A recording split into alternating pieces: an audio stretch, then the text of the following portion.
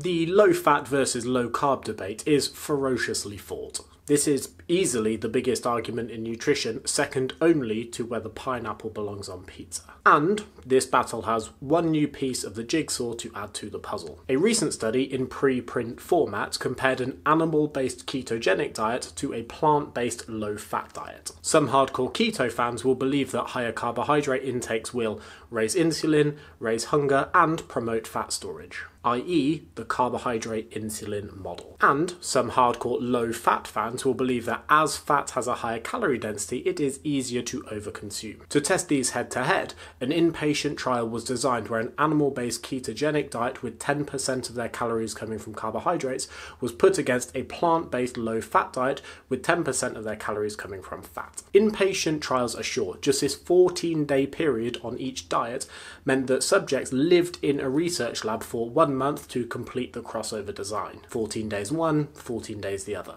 Now the flip side to this is these shorter term trials can be extra meticulous. Food can be administered to subjects and precisely controlled for calorie and macronutrient content. Compare this to longer term trials where you have to trust what subjects tell you they've eaten. Notoriously unreliable. Now importantly, this trial was looking at ad libitum food intake. This is not designed to measure body composition changes with two diets of the same calorie content. It is designed to see how much people eat when left to their own devices and the subsequent impact from that. So, what were the results? The animal-based ketogenic diet showed benefit for lowering blood glucose and insulin. The low-fat plant-based diet resulted in a lower ad libitum food intake of 689 calories per day. Unsurprisingly to almost anyone who reads research papers, this lower calorie intake did result in greater body fat losses per day. Although obviously over just a 14-day period, these differences are very small to detect. Also unsurprisingly, the ketogenic diet did result in faster initial weight loss, which is very common in reduced carbohydrate diets. As body fat losses weren't greater, this primarily came from fat-free mass, which includes water,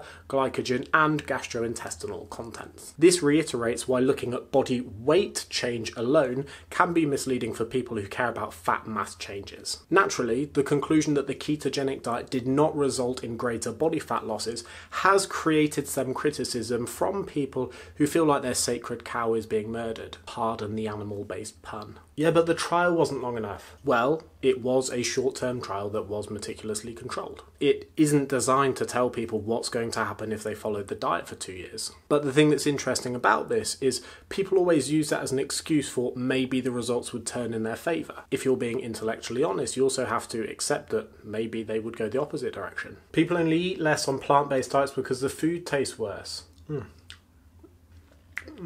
Delicious. Well, subjects in this study rated pleasantness and there were no significant differences. Honestly, I don't think any rational low-carb fans need to get their underwear bunched up over this trial because I don't find any of the conclusions so groundbreaking that they rock my worldview. One of the things I did find interesting is that when looking at the individual data, it seemed like everyone ate less on the plant-based diet. I expected it to be more mixed with some people eating less on the ketogenic diet. But before people take that conclusion and run with it, I do think there are some caveats. In my opinion, it isn't sensible to over-generalise things like diet, pleasantness, appetite, and ad libitum food intake. How pleasant and satiating a diet is doesn't boil down to macronutrient breakdown alone. But there are some conclusions that I think are safe to take away. Changes in insulin levels don't have to correlate with changes in body fat. Ketogenic diets are not always going to be superior for appetite regulation, especially when compared to a low-fat plant-based diet which is higher in fibre, which it was in this study. You know what would be super?